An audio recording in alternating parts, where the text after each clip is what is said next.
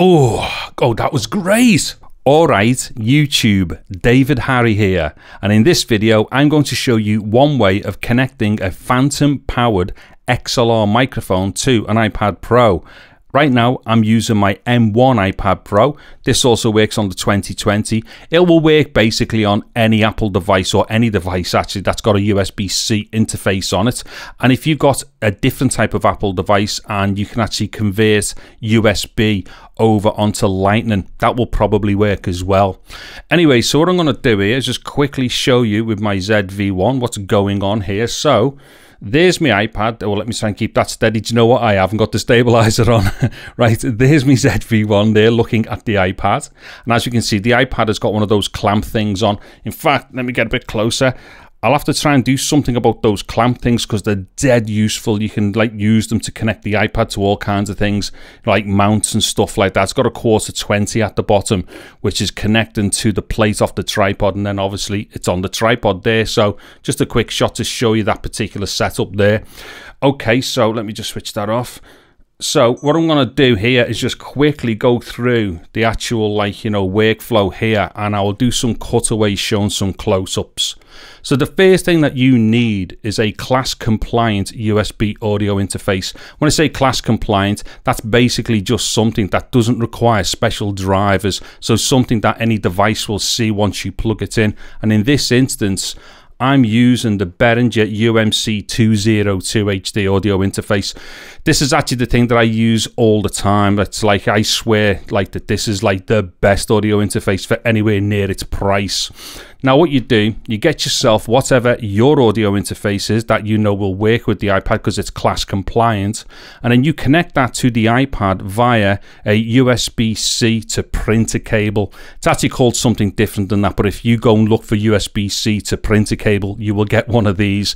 In fact, there will be, everything that I'm using here will be in links in the description to this video.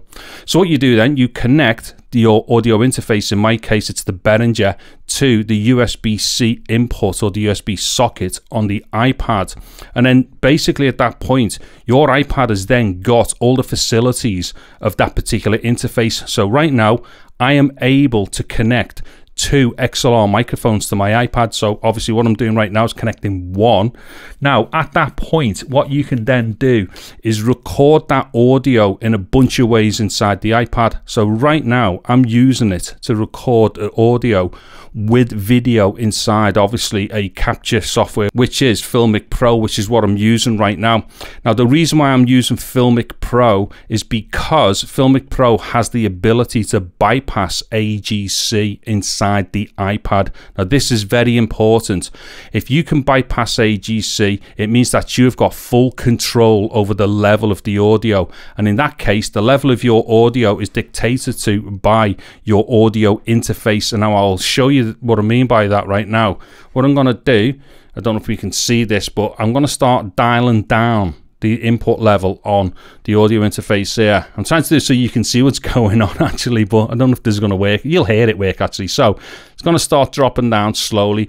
So I should be getting a bit quieter and a bit quieter. I don't think it'll completely go off when I hit the bottom, but it will get to the bottom. There we go. So I should be a lot quieter now. And then what I'm going to do is just pull it right back up again. I think that's where it was.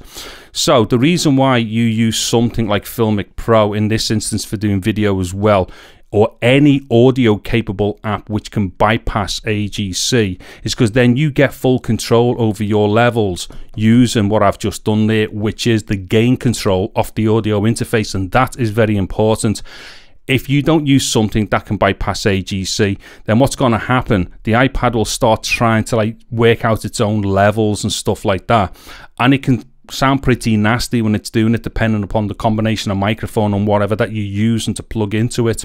Anyway, so that's realistically how you do it. It really is that simple. So yeah, that's it. Oh, and obviously as well, the Behringer here has got phantom power on it as well, which is important for this particular microphone. And the microphone that I'm using is the, what is it? Oh, it's the Tech Zone Stellar X2 here. So obviously any mic like this needs to be powered with phantom power, and that's why I'm using the Behringer as well, because that sends phantom power. But ultimately all the power and everything is coming from the iPad. So the iPad's feeding the power to the Behringer, and then the Behringer is then sending that power via phantom power, or it's actually upscaling, as it were, the voltage to 48 from 5 and powering. Oh, shut up, Dave, no one needs to know that stuff.